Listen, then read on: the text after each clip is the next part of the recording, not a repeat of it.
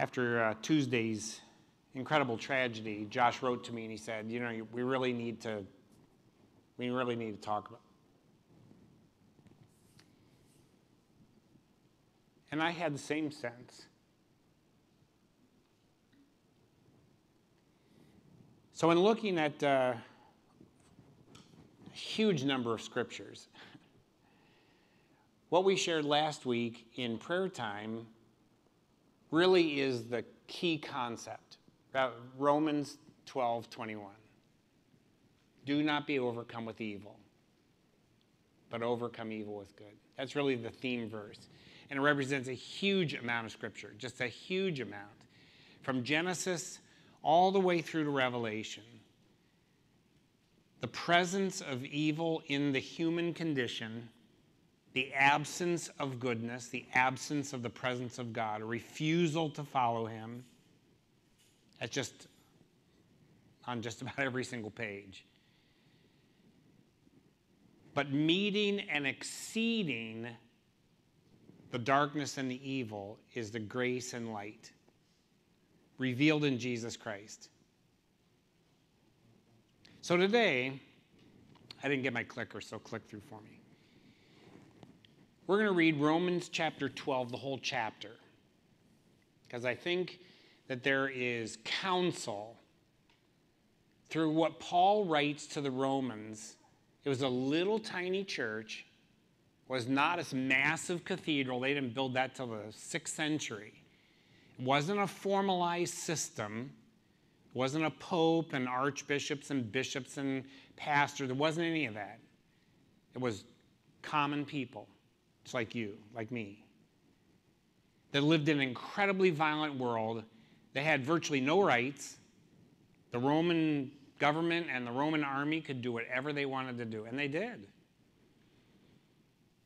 In the reaches of the empire, violence against anyone from the Roman world suffered unspeakable harm. There was no recourse. They lived in a dangerous age. They lived in a violent age.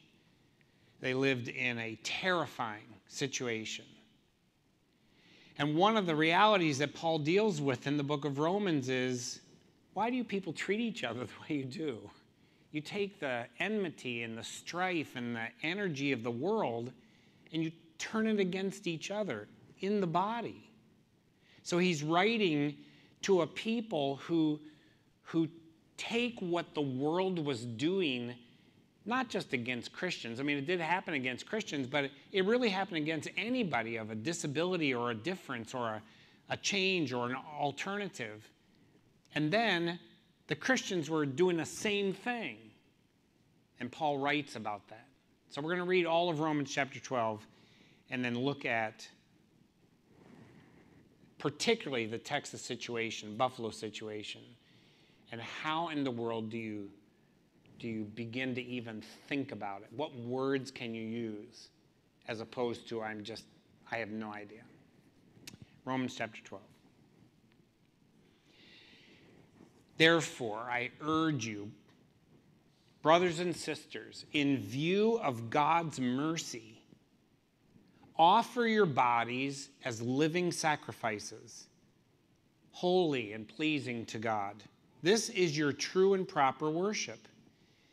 Do not conform to the pattern of this world, but be transformed by the renewing of your mind.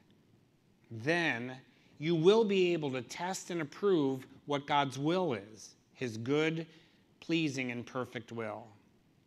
For by the grace given to me, I say to every one of you, do not think of yourself more highly than you ought to, but rather think of yourself with sober judgment, in accordance with the faith that God has distributed to each of you. For as each of us has one body with many members, and these members do not all have the same function, so in Christ we, though many, form one body, and each member belongs to all the others. We have different gifts, according to the grace given to each of us. If your gift is prophecy, then prophesy in accordance with your faith. If it's serving, then serve. If it's teaching, then teach. If it is to encourage, then give encouragement. If it is giving, then give generously. If it is to lead, do it diligently. If it is to show mercy, do it cheerfully. Love must be sincere. Hate what is evil. Cling to what is good. Be devoted to one another in love. Honor one another above yourselves. Never be lacking in zeal, but keep your spiritual fervor serving the Lord. Be joyful in hope, patient in affliction, faithful in prayer. Share with the Lord's people who are in need. Practice hospitality. Bless those who persecute you. Bless and do not curse. Rejoice with those who rejoice. Mourn with those who mourn. Live in harmony with one another. Don't be proud, but be willing to associate with people of lower position. Do not be conceited. Do not repay anyone evil for evil. Be careful to do what is right in the eyes of everyone. If it is possible, as far as it depends on you, live at peace with everyone. Do not take revenge, my dear friends, but leave room for God's wrath. For it is written, "It is mine to avenge, I will repay," says the Lord. On the contrary, if your enemy is hungry, feed him. If he is thirsty, give him something to drink. In doing this, you will heap burning coals on his head. Do not be overcome by evil, but overcome evil with good.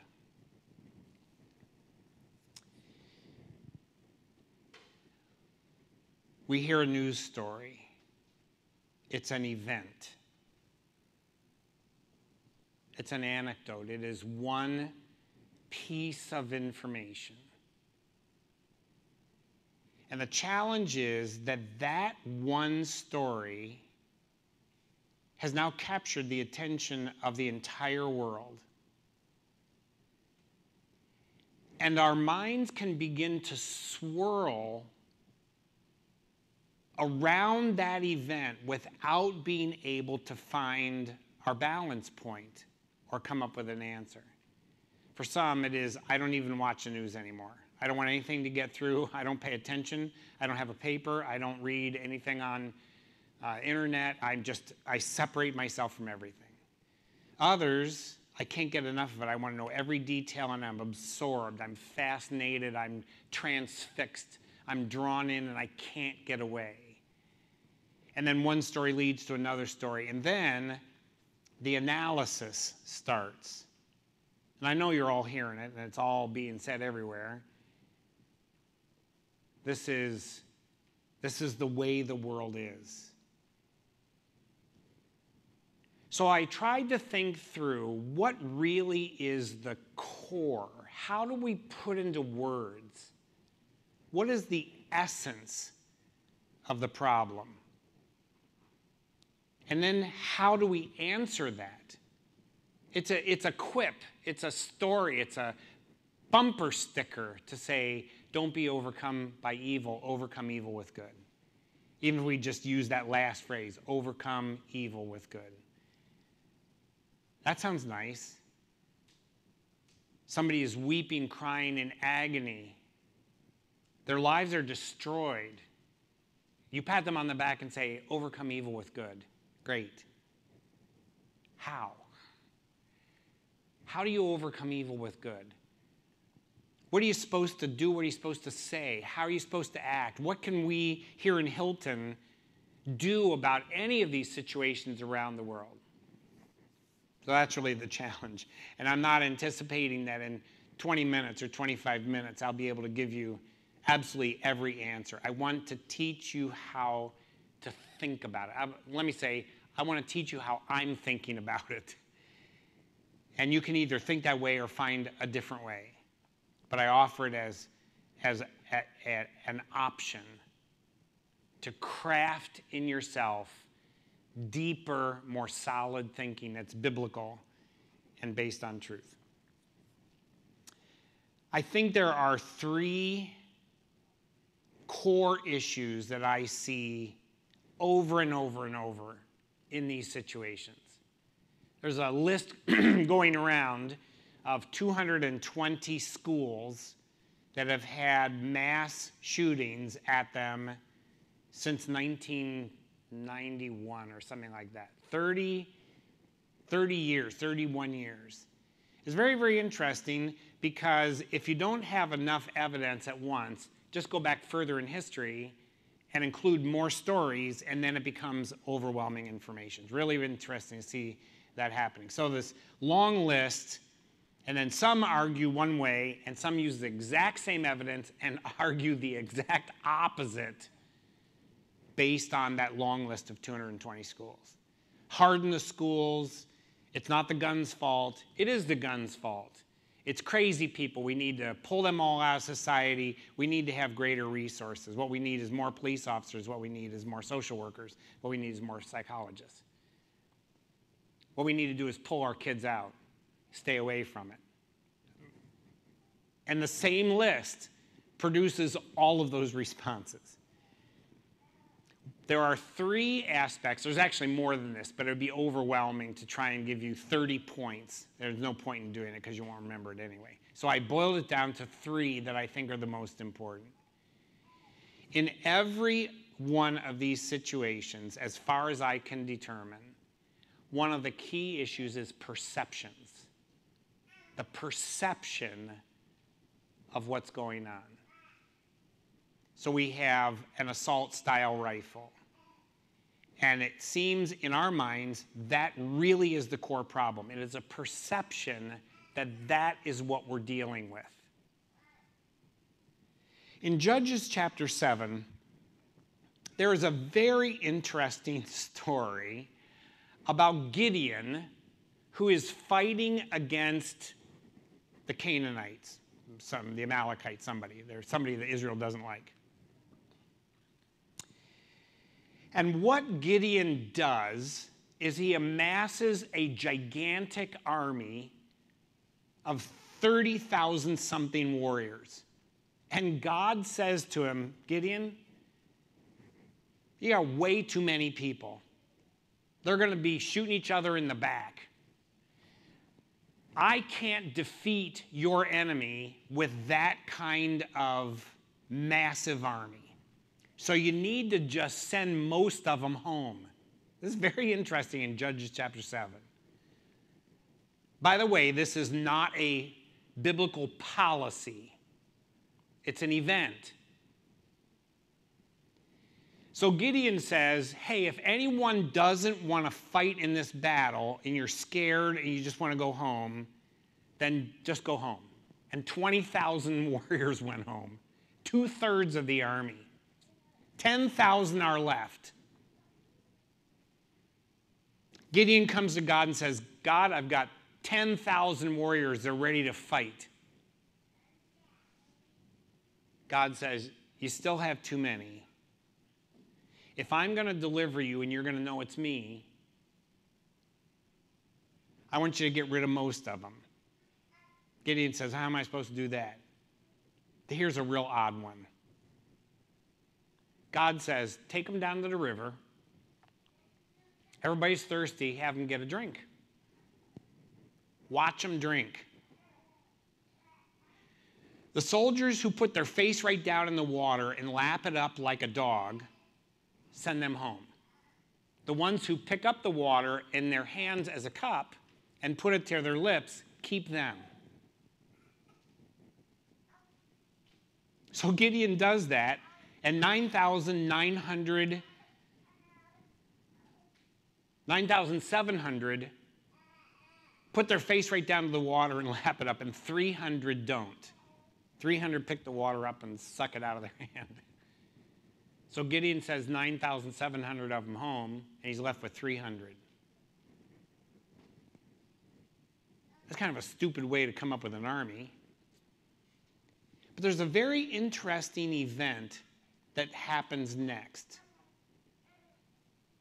It almost sounds like what God was saying is, don't have anybody, just you. Go like the walls of Jericho. Blow a couple of trumpets, walk around a little bit, and I'll knock the walls down. But he doesn't do that. Gideon gives all 300 of them a ceramic pottery jar,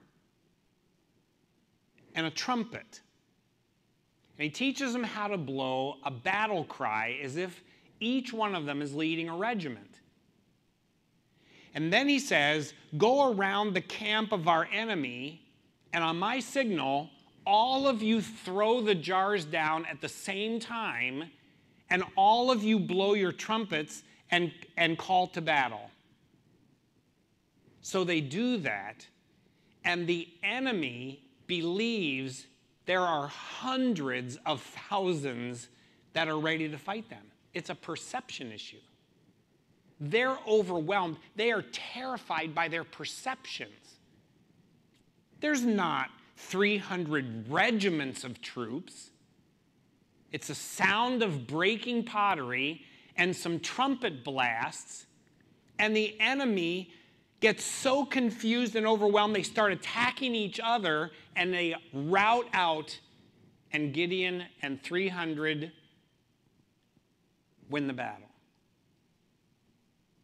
Now, it's not God's advice of how do you defeat your enemy at work or in your neighborhood. It's the power of perception.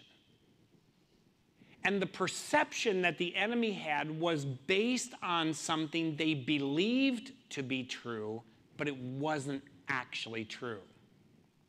I picked that story out of quite a number of events throughout biblical history where either the enemies of God or the people of God believed something to be true, but it wasn't actually true.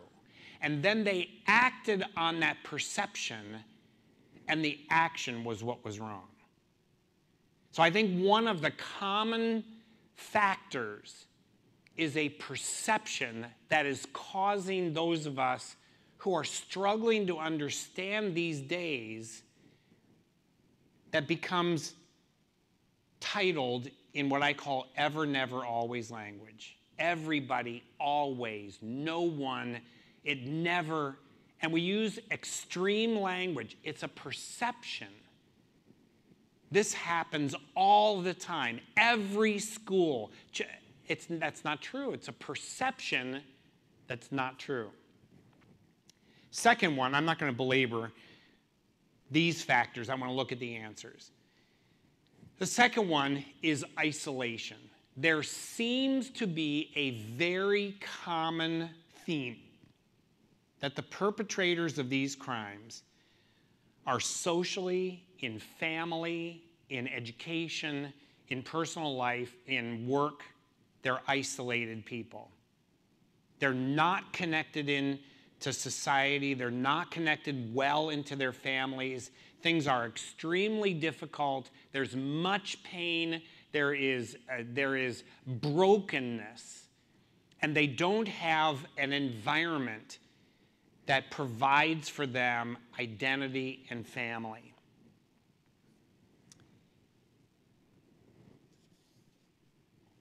In 1 Kings 19, Elijah has been a mighty prophet. He has stood for God. He has accomplished great things. But as the story goes on, if we only see in Elijah, he called down fire out of heaven, God answered his prayer, he cleaned up all the false worship. Great stuff happened in his life. But then something broke. Something broke in Elijah. And Jezebel, the queen, is filled with rage that her system has been undone. So Jezebel and Ahaz, her husband, says, Elijah, we're going to get you. We're going to get you somewhere. It's going to be in the market. It's going to be at your home. It's going to be when you're sleeping. But we're going to come for you and we're going to get you. And Elijah is filled with fear. Now, part of it's perception. Why didn't he have the same grand faith in God that he had when he brought down the prophets of Baal? I don't know. I have no idea. Something broke in Elijah. And when Jezebel threatens him, he's overwhelmed with fear. So he runs. And as he is running, it begins to rain, and the pursuers get bogged down in the mud, and Elijah is able to escape. What Elijah does is he goes to the cave at Mamre, a place called Mamre, and he actually says in 1 Kings 19, he says, I've had enough, Lord. I'm done. I'm exhausted. I've given everything. I don't have anything left. I'm finished. I quit. Don't ask me to do anything else. And God says to him, have you eaten anything? You're so depressed, you forgot to eat? So God sends some ravens with some bread, and they give him some nourishment. He's hiding in a cave. God says, let me show you who I am, Elijah. And there's this torrent, and then there's this fire, and then there's this huge wind. God wasn't in any of them. And then a still small voice. And then Elijah says something very profound. He says, you know, God, I'm the only one left. I stood for you. I don't have anybody else around me. I did everything I could, and I've just run out. And God says to him, Elijah, I've got 7,000 other prophets that have not bowed the knee to Baal. You're not alone. Elijah says again, I'm the only one left, God. Nobody but me. There's this factor of isolation that is driving a person into a complete despair. We see that over and over in these situations. The characteristic of being a loner. The idea of being a loner is even if family members happen to be around, which in many cases they're not, the individuals have fallen into this hole, a dark, dark place where there's no society, there's no friendship. They may be online with some kind of a group, but there's no real connection into that at all. And isolation is a factor. The third one that I see in these situations is a sense of complete hopelessness. A lack of hope. My father committed suicide, most of you know. And so as a pastor, I have been called into situations over the last 50 years. When I first went to RIT, students that just had gotten to the end of what they could deal with. At Roberts, when I was in Rochester working for Youth for Christ, when I was in Lexington, when I was in Yorkshire, even though they weren't people from my church congregation, I would be called in to deal with attempts for suicide, completion of suicide, families decimated by suicide. That was a very common thing. And over, people would say, this loved one that I had wasn't depressed, or they were depressed. Or they were really, really angry, or they weren't angry. Or they were blank. They had no feelings at all. Or they were filled with such feeling they didn't know what to do with it. But over and over, the one common aspect was hopelessness. Nothing I do is going to matter. I'm in a situation that I can't get out of. And it could be financial, it could be relational, it could be societal, it could be employment, whatever it is, the person who is collapsing has no hope for tomorrow. In Judges chapter 16, there is the story of Samson. And Samson is a very interesting character. He is filled with the Spirit of God, and God anoints him with power, and the evidence of his power is that he kept a Nazirite vow. That was an Old Testament activity to identify, I'm sold out for God. The Nazirite vow had several characteristics. One was you didn't drink any alcohol. For some reason, that was very much a part of the issue. A second one was The Nazirite vow person never cut their hair, so their hair grew really long. And Samson had those characteristics, and then he's playing that out, and he's all got kind of stuff going on. Eventually, he falls for Delilah, and Delilah tricks him into revealing how he has such power with God. And one of the things he says is, I have this really long hair, and that is evidence of my commitment to God. So he falls asleep, she cuts off his hair, she calls in her own people, he now has no power. They gouge out his eyes, they strap him down, and they take him to be on display in front of the Philistine people. That goes on for several months, and his hair grows back out. But his eyes aren't restored. And at the very end of his life, he says to the Philistines, place me between two pillars so that I can feel the pillars before you execute me. And so they do that. He's chained to two pillars. His hair has grown back out again. And Samson says to God, I've lost everything. I have nothing left. There is nothing for me, but give me one more chance to take as many people with me when I go. And he has the strength, pushes the pillars apart. The entire temple collapses, and thousands of people are killed at the same time.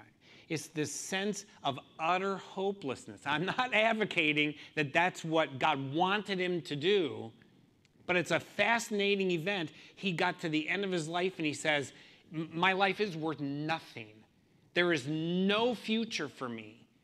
So I'm going to take as many people with me as I can when I go. And that seems to be, again, an issue that takes place over and over. These three factors, there's more. To be sure, there's more. This is not an adequate analysis of every situation that's happening in our world. But perceptions of things that really are not true. A sense of isolation and distance and broken relationships.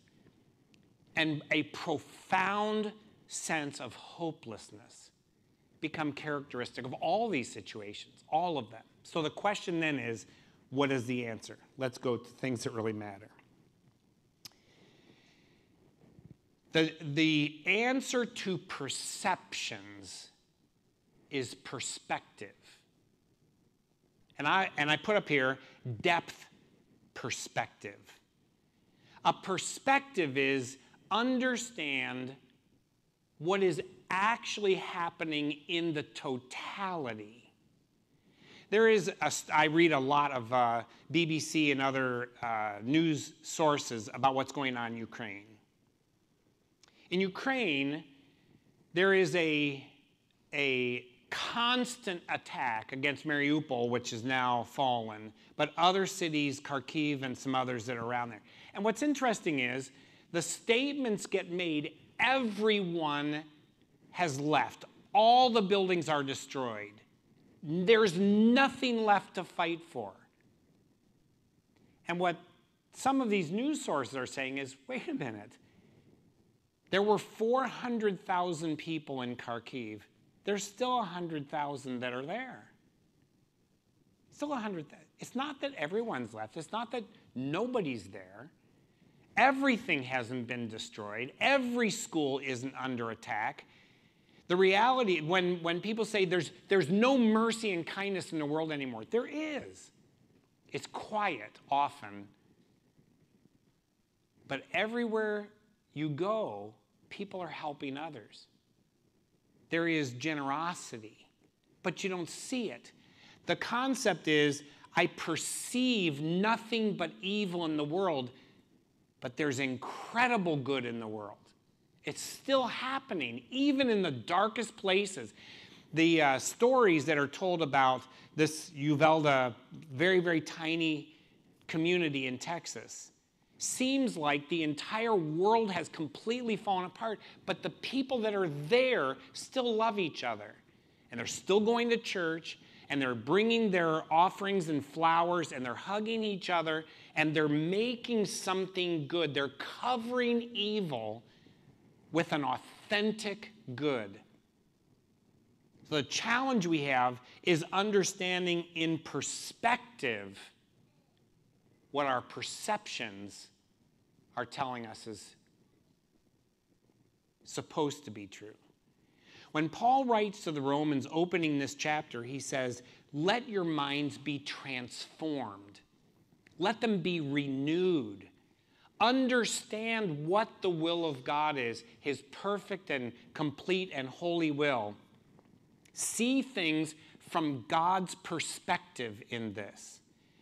How do we know how much we desperately need God in this culture? The reality is when everything's all going well, at least on the surface, we say we don't really need God. We can get away without God. But if some of these events happen, people are saying, wait a minute, we don't have enough.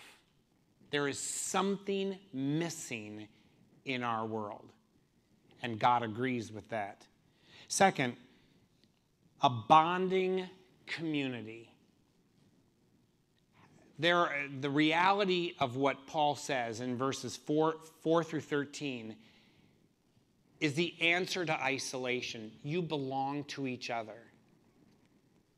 Our salvation is not one at a time. I get mine, and I don't care about anybody else. Salvation is a community. Our life in Jesus is all of us together, the way in which we're connected. To the degree to which we separate, to that degree we isolate. To the degree we come together and build community, we answer that question. The last one is, where is hope? Hope as a concept is really meaningless for most people. It has to be practical. Where's my hand up and my hand out? Where's my connection? Where's my opportunity? And we as the people of God can begin continually creating chances to step up. There's a very interesting verse in 2 Samuel 14, verse 14, or 1 Samuel 14, where the wise woman goes to King David, who won't let his son come back, Absalom. He's rejected and he's blocked from the kingdom. And the wise woman says to David, God does not keep those who have been rejected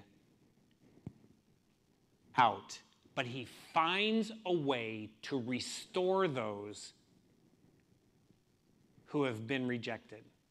That's God's nature. That's the absolute essence of grace. Find a way, build a connection, step out, call somebody, extend a hand, give a job opportunity, even if it's just words of encouragement. I failed. I know you failed this time, but you're doing better. I know you can step forward. I believe in you. And to create the sense of community, not to be overwhelmed with failure and loss, but to step into that with faith and with hope. That becomes really the challenge of our day. That those who know God are not defeated by evil, which is the perceptions are correct. I'm withdrawing myself from the situation, and I really have no hope. The answer to that is what we bring to this world. Let's pray together. Heavenly Father, these are incredibly difficult days. It is not enough for us to sing some songs and feel good. It is really not our calling to just wait for the end of the world and Jesus to come back and fix everything, but to step into this moment and to bring a greater understanding of truth, a confidence in community, and a hope that is beyond mere words, but it's real, substantial.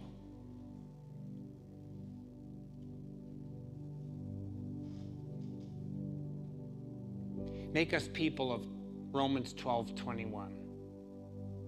That we are overcomers. We overcome evil with what is good. In Jesus' name we pray.